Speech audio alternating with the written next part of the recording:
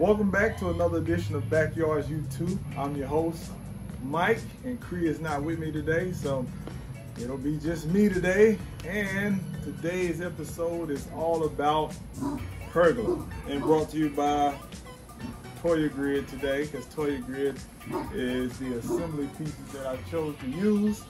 Yeah, as you can see, let's see, it's still holding up.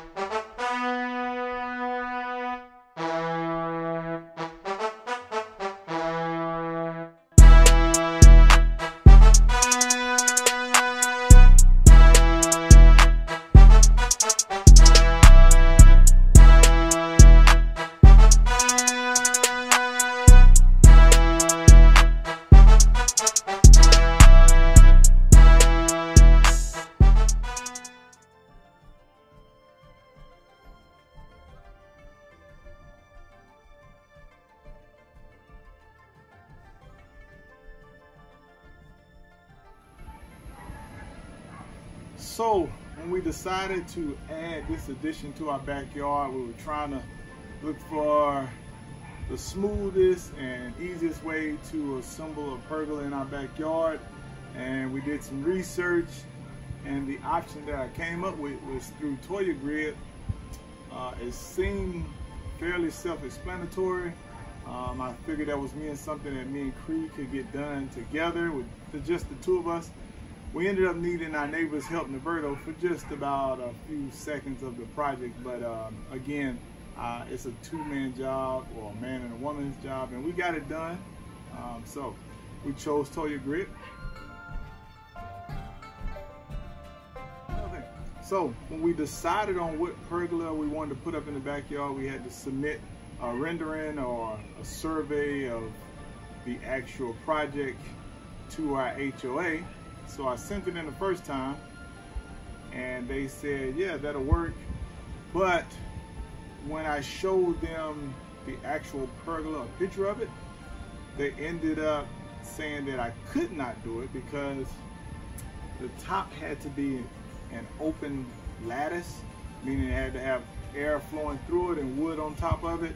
So they denied my first rendering of it, and Toja Grid refunded me the money for the equipment that I bought the first time. I bought a sail to go up here, a shade sail, and then Toja Grid refunded me the money for the sail because I no longer needed it and couldn't use it on this project. So check with your HOA before you purchase and before you build, especially before you build, but before you purchase. So luckily I caught it in time and was able to get everything approved the right way. Okay, as you'll see, we are clearly not professionals throughout this video, so bear with us.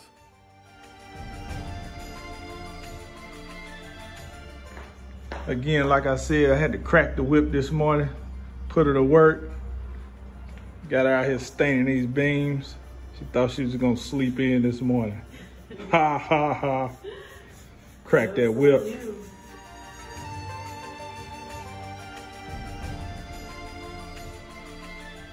All right, so we put our first coat down of cedar natural tone, I believe it is, from Olympic. We used all pressure treated wood, so we had to let it all dry out in order to stain it and for it to fit inside those pergola posts. Pergola will be one post, two posts across, another post, across, another post. So, working on it. We want to turn it back in. So getting this ground together, one hole dug, but still not where I need it. It needs to be 2 feet, but I'm not sure I'm gonna be one. Yes, I'm only doing this so I can get a true measurement of how deep this hole is.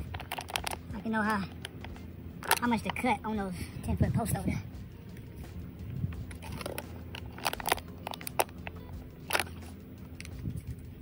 So the moral of the story is you shouldn't run your sprinkler right before you, or right after you dig your hole. You shouldn't run your sprinkler. Oh, I added some gravel to the bottom of the hole. What I did was take my post. Take my post, tamper down the gravel.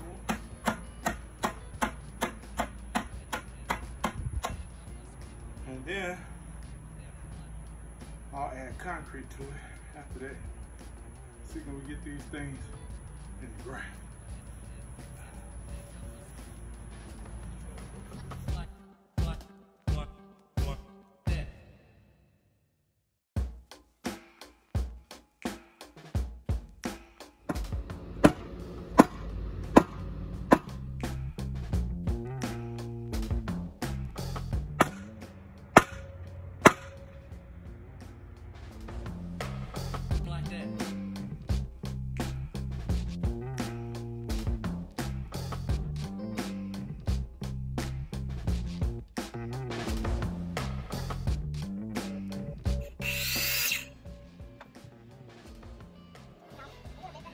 So I've already pre-drilled the holes in each corner.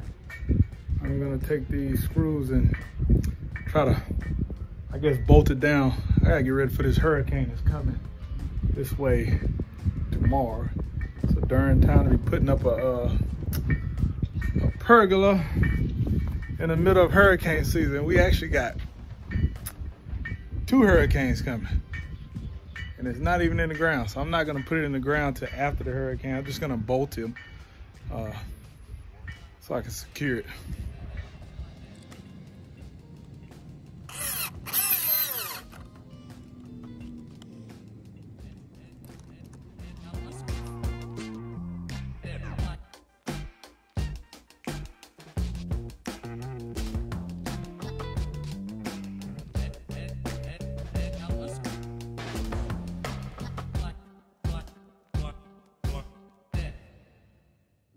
To support, we will have additional masks and hand sanitizer and the proper PPE. And the shelters that we are opening up in the hotel room, the reception centers, we will have those resources as well. So I think we're going to handle this very well as it relates to the COVID-19.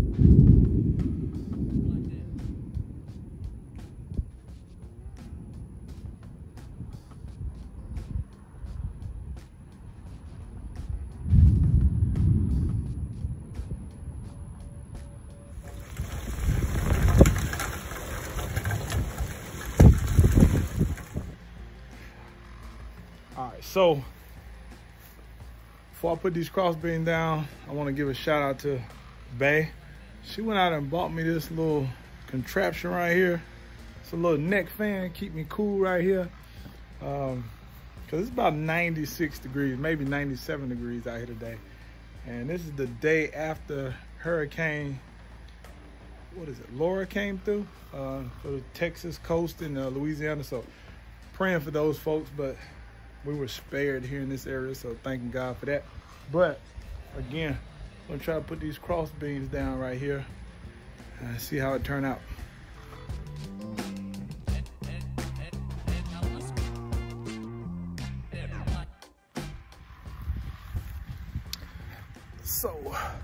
So Toja Grid has these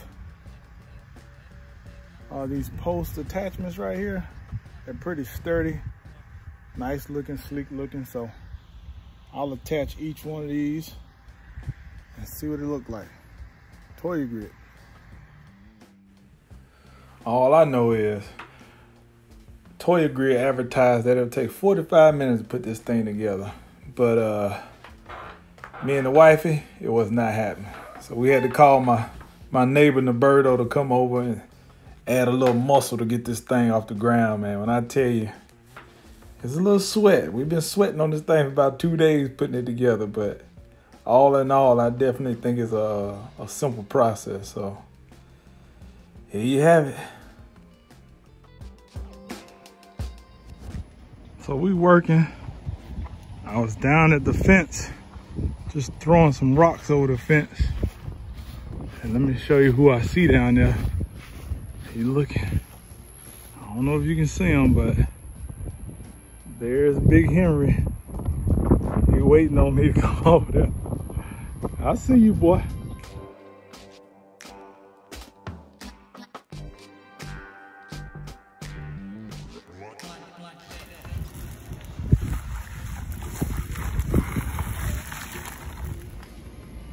Also, Toja Grid was so graciously on the second order when they sent it back, because we had some issues. It was in the summertime and things were moving slow.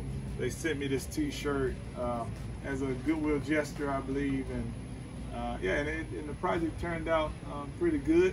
I'm gonna add that sail later on to it, at least as an option for having shade out here in the summertime, because it gets pretty hot out here.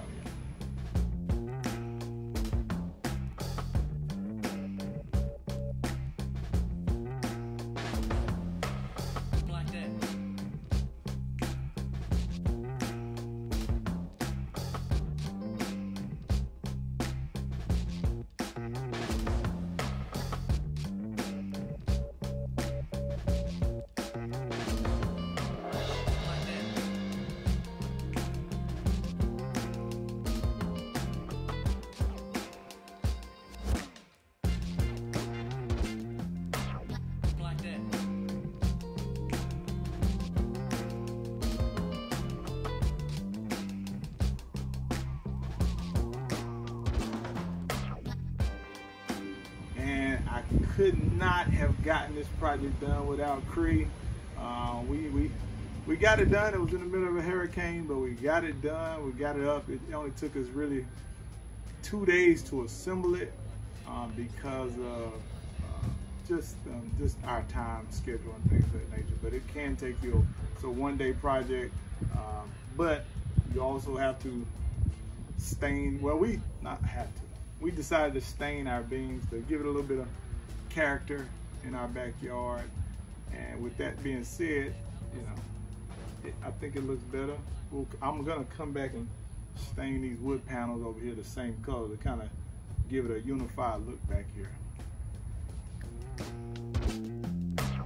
Like that. Again, thank you for tuning in to this edition of Backyards U2. I'm your host, Mike P. And remember, it's just all about, someone asked me the other day, so what does the U2? It just means backyards. You too can put your own pergola up. You too can cut your own grass if you choose to. You too can stain your own fences or build your own pavers in your backyard. So again, thank you for tuning in to another episode. Welcome to another. My neighbor dog going crazy today. I can't even do nothing.